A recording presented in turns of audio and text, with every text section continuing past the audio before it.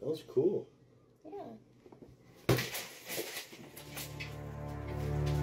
Oops.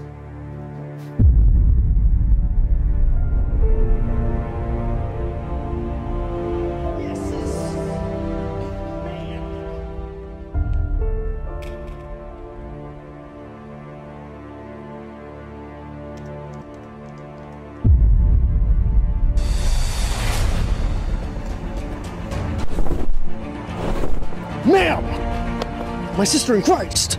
I am more confused than a zebra bumping into Beetlejuice. What the hell was that for, fella? Bombastic side-eye!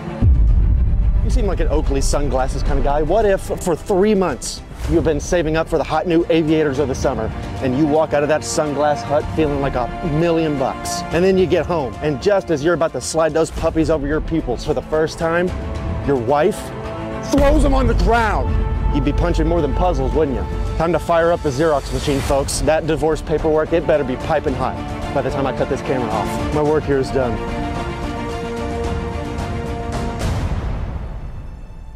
I didn't like his beard, so I took matters into my own hands. My sinister sister in Christ! No! Your poor husband! He was devastated. This isn't what they meant by bride and groom, lady! Why would you do that? What if I took that and I cut your hair off? I told you I didn't like your beard. If it's not your face, it's not your place! If I took that and cut your hair, You better not. it would be abuse or something, but you do it to me and it's fine. You keep doing all this crap to me. I am more frustrated than a rooster running on too much sleep. Apologize to this little country cutie patootie. This is my beard. You know there's something very important to me. Or just laugh at him. Okay, I'm turning myself into a taquito. Babe, it took me 2 years. But you do it to me and it's fine. Your beard will grow back. Yeah, it'll grow back in 2 years. You witch! Ah. Can you do a roast? You want me to do a roast? I gave birth 2 days ago. Yeah, 2 days ago, and you came out of the hospital straight away. You've been sitting around all this time, so I can make a roast. And it's not easy for me either. Right, I didn't give birth. No, but I'm not sleeping like you, so I'm not. Why are you gaslighting me? Gaslighting you. You always say I'm gaslighting you. You've got like a couple of hours to Oh, yourself. you sit on your ass with the baby line stood slaving over a hot stove. It doesn't work like Oh, that. set me out to the baby, so you said it's easy. Yeah, so if that's the case, then you can in the kitchen then, can't you? You want a roast? I'll give you one. Ah, the viral pot roast husband. What can I say about you that you haven't already gaslit your wife about? That's one. I almost said get in the kitchen yourself and just read the recipe, but then I thought, what's the point? He can't even read the room. I'm not saying you're a child, but if you did this near me, I'd sniff the air and look for a changing station. Fatality. Your head is so far up your ass, you could put it back on your shoulders from the inside out. That's a disgusting visual. All right, one more. Could you give your wife a minute? You're not the only baby in the room, you know. All right, I think my work here is done.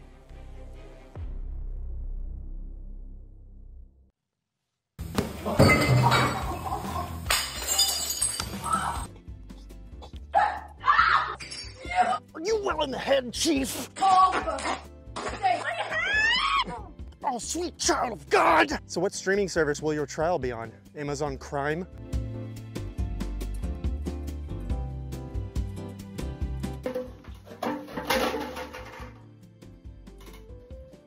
I am more nervous than a salmon in a bear hug. Building you a castle for your video games. Why do you look evil? What are you, a gargoyle? Who cut our grass? What are you talking about, who cut our grass? Time out. Please be normal. The only person who cuts our grass. Me. Why? Okay, he's not normal. If you want, you can get your ass outside and mow the lawn. I just don't get why you're getting so defensive right now. I'm just I'm not asking. getting defensive. Maybe someone else did it. Dude, the US military would spend another $800 billion for this level of defense, okay? They would be like, what is this foreign planetary technology? It's impenetrable. It looks a I little did not miss a patchy. spot. First off, watch your mouth. It doesn't look patchy. Don't you dare. Keep daring my sister in Christ! Oh, you better stop dropping your ego. Do you understand me? You will eat the ego. Stop that. I want you to stop that. Oh, it's the sheriff of the Party Pooper Patrol! The police are going to come to get you. What is that? Yeah, I got a question for you, PPP Sheriff. When your wife and children are opening Christmas presents and expressing joy, is that like a family felony? We missed our flight. Okay, I was tagged in this just all of the times, so now I'm curious. Trying to get to Houston, Texas, and human error. It's Ashley's fault. What 100%. time? 100%. You don't even think 50? Relax your language, fella. I said we had to leave my house at 3:15. I was off, but you were also off. Ow! My joints! Ah! It took forever because they had one line for people with strollers. This is where I have a problem. Everybody that was handicapped was going ahead of us. Nope! Angry ballerina kick! And taking 10 minutes just to go through one person at a time. Moving on. No, I'm worked up about it. Don't worry, your wife will make sure you have the board with them next time! Son that can't walk, but they can take some old lady that can't walk. Now I'm pissed off. Because you can carry your son and move normally, you mother...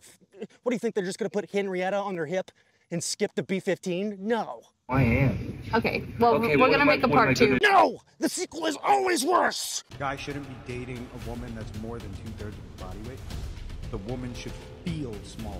He needs to feel like he could kill her, but he's not gonna. If I'm holding a girl, and subconsciously she knows that if I wanted to, I could pick her up and throw her into the wall, but I'm not, like, okay, I trust him, he's in control.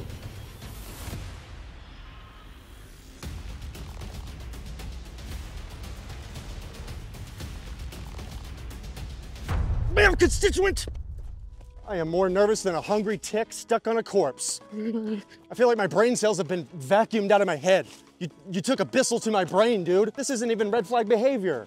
This is yellow tape conduct. Boulder jump!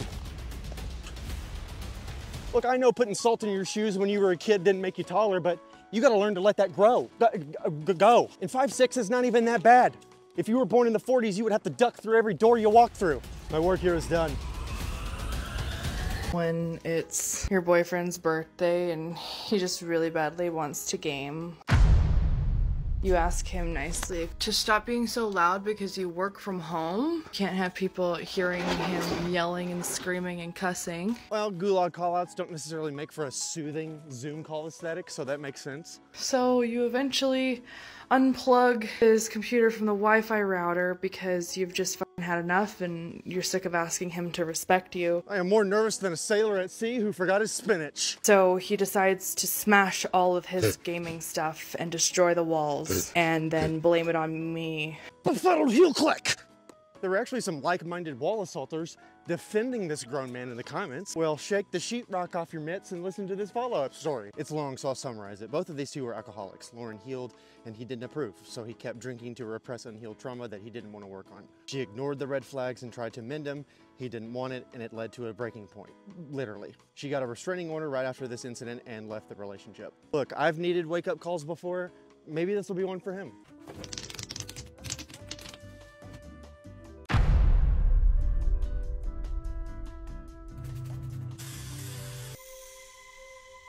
Come look at the bathroom.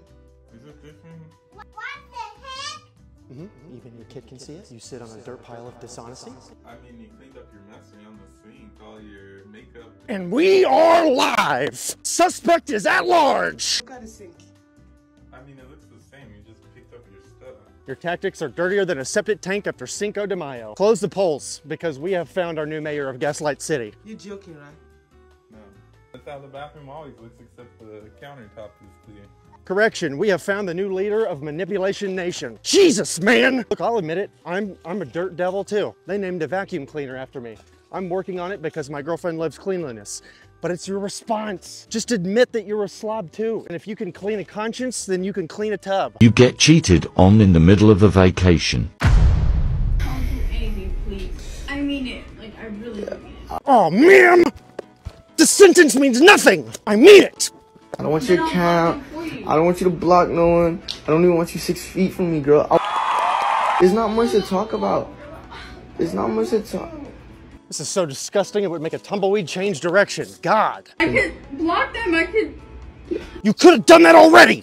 Get the f off your knees, bro. Okay, get this Gerber baby diamond member in Uber. I brought you out here Like, that's already crazy. Stop, please, no. Why does every cheater immediately revert back to a baby the second that they get caught? They should have a term for this, like Benjamin Button behavior. I'm being nice. I'm telling you to pack your things. I'm gonna take you to the airport. I'm gonna even get you a flight, bruh. The fact that you're able to show this much respect for somebody who doesn't give you any, that's gonna make you this week's King of the Week. I, 39 male, kicked my 16-year-old daughter out of my house after she disobeyed my rules. Now see, this is interesting because you've already managed to piss me off sentence one. This is illegal, fella! Child endangerment heel click! Sorry, I'm judging by the book jacket onward. Just a quick backstory, me and my daughter never really had a good relationship. She often kept secrets from me when she was a kid, and I would only see her twice a month, and we fought like cats and dogs. A year ago, I got custody over her and her little brother. She had wonderful grades throughout the year, and she was given the opportunity to be in an honors class, and I pushed her into taking the class. She didn't want to do it, and she basically begged me not to take the class because she didn't think she could do it. But I believed in her, and I signed her up for it. I am more nervous than a vampire flying through the Sunshine State. Throughout this year, she has gotten grades 70 and lower because she was not putting in any effort. She would come home, study no more than 30 minutes, play on her phone or Xbox, eat, and then go to sleep. I had gotten an email from her teacher telling me her grade was a 62. I got pissed, and as soon as she got out of the shower, we had a yelling match. I asked her why her grade was so low, and she used the excuse that she had a lot going on and she was trying. I sent her back to her room and stripped away all entertainment and electronics. Okay, something happened to her at school. I feel like every incident when you're 16, by the way, feels like a major deal. Like when I was 16, I accidentally farted in Spanish class and I dropped the whole letter grade in a week. So he should know this and he should have launched an investigation. Even after 2 weeks, her grade never went up. She would stay in her room even after finishing her work and just sleep. I excused her behavior at first for a breakup she was going through and bullying. Okay, but even after no improvement, I set up a meeting with her teacher and my ex-wife, her mother. Probably didn't improve because the bullying didn't stop. Okay. After talking, we decided tutoring was the best option. My daughter left the meeting crying and even after school remained mad at me. We got into another argument and she gave me an attitude. She went with her mom that weekend and did get that grade up to a 75%, but I still wanted to take her tutoring.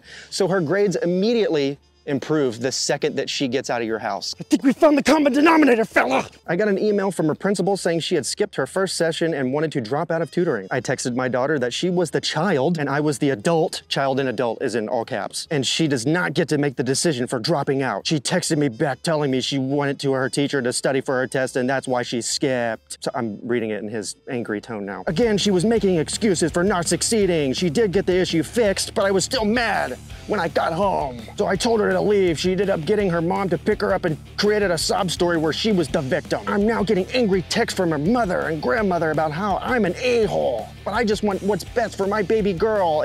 So am I the red flag? Oh boy, oh boy. You know what kind of parent you are? You're what I call a Kentucky Derby dad. You didn't achieve anything that you wanted to when you were growing up, so you had a child who looks like you to live out your dreams. That way, once your daughter finally has success, then you can show her off to your friends and family like she's a damn show pony. And in a way, it weirdly feels like you're the one who achieved it. Basically, you're expecting a teenager to live up to your expectations that you once had for yourself, while she's also trying to live up to her own expectations. You treat her like a zoo animal more than a human being. You never bothered to really care about what was going on with her at school. You forced her to take a class that she didn't want to take, and then you removed her from your home because she didn't fix her grades the way that you wanted. She fixed the grades, but not the right way. So yes, you are an a-hole, and you're a massive red flag.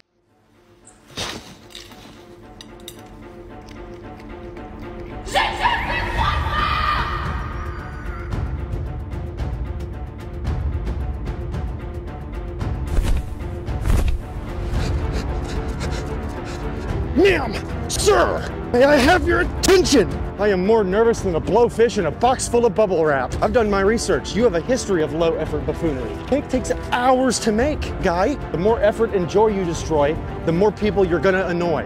It's simple prank math, dude. But wait! Since you love pranks so much, I put together a list of tricks that your wife can pull on you. Smashing your TV with a sickle while you're watching the big game, dropping a bag of baby barf in your beer, and putting your PlayStation in a paint bucket while you're in the gulag. Don't like how that feels? Funny. How'd you pay for the drink? Oh, yeah. The guy behind me, he paid for it. He said I was beautiful. What? You're telling me you let another man pay for your drink? Why are you mad? You got your money back. I got my money back? That's not what matters to me. You let another man pay for your drink when you have my money in your hand? Are you like... You got your money back. You're acting like I can control that. You can't control letting another man pay for your drink? You can't? You can't your drink. You almost hit that car. I don't care if I almost hit that car. You know what? You need to calm down.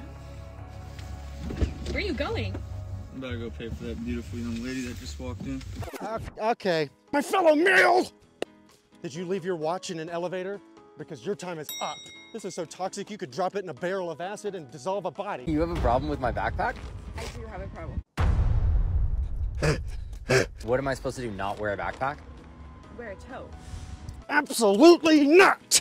A tote isn't organized. It's like one giant Narnia in there. It's like one giant thing. You can buy a nice tote that organizes your stuff. You know what? You can also buy a backpack! So I'm just supposed to carry everything that I own in a singular bag. Yes. Is there trauma tied to this? Do you get jumped by a JanSport in your sleep every night? Like, what's going on? What is wrong with having a backpack? Literally anyone wearing a backpack gives me the ick. I am more frustrated than a man with psoriasis stuck in a straitjacket. What? Quick story, when I was 12, I would always stay over at my friend Anthony's house, and I would bring over my Xbox in a blue duffel bag, which, like a tote, goes over one shoulder and has 0 padded dividers. Things just flop around in there like a ball sack with no underwear bouncing down the stairs. Anyway, one night I was walking over there and I spooked myself because I started thinking about monsters and my vulnerability. So I started running. I ran all the way to his house. And then when I got there, I opened up the duffel bag and I noticed that my controller had left a huge hole in the top of the console and it wouldn't turn on anymore. Ruined my summer. Oh, there it is. What? I thought I lost my ring. Why did you take your ring off? For my gloves, my golf glove. Yeah, that makes sense. I am more nervous than a honeybee in a bear hug. Is there golf cart girls here? This daddy talks to a lot of girls and mommy going. And we have a quandary! He's telling on you. You're such a liar. Don't get mad at the kid for being honest, Scott. It makes it even worse that the dude is the one who posted this video as if it's something to boast about. Yeah, something's going on. He's putting his clubs in a different caddy bag. Go get my food if I want it. Okay. Whether you want food too is up to you. I am tired of literally starving day in and day out. Where's your arms? Where's your legs? I'm pretty sure I weigh 140 pounds by now. Okay. That feels like a healthy weight for a torso. I starve all day every day, while your mom brings you the things that you want. Okay, that's her child and she's sick. Do we need to get you an iPad, you tablet toddler? I don't know that she's gonna bring me stuff if she wants to bring me stuff. No. Not unless there's enough for Bryce too, because he literally sits here and starves every day. Well, maybe you should get your own mashed peas, you Gerber Baby fan club president. And I'm tired of it. Okay.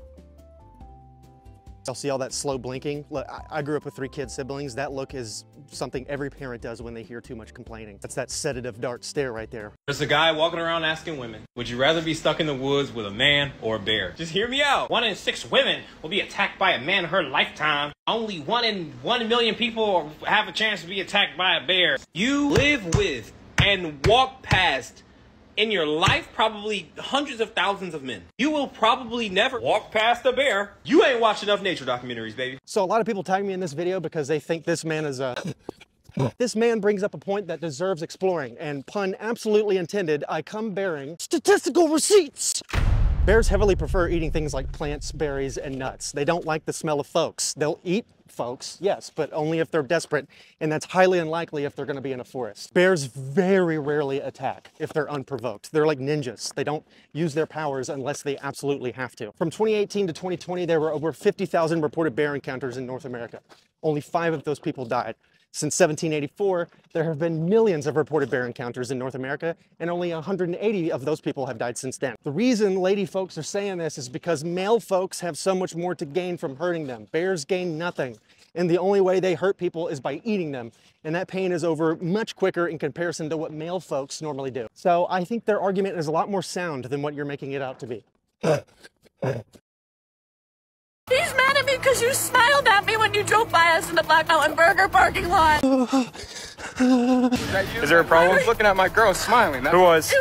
Everyone pray for this man's drywall. Why did you smile at her? Did you find her attractive or something? Why did I smile at her? Because it's my job to be polite and friendly. I am more stuck than a bull in a booster seat. Why does any of this matter? You know what I You mean? just stare at everybody you go by and smile? I don't think there's anything wrong with that. I mean, If my girlfriend sees a guy that's staring at her and she looks back at him and he's obviously smirking at her, okay. I'm gonna feel some type of way about it. Like, Well, I feel some type of way about you wearing Abercrombie. You are stuck out of time. Clock on your watch is in permanent yoga pose. It's just... what if I just gave her a straight face? Like, I'm looking out, so do you think I should smile or do you think I should frown? I think you should just drive, mind your own business. Wow, I think you should track down your leather wristwear. You probably left it in your time machine. She listened to what I had to say, but she's deciding to stay in the car and to go along. Warning! Warning!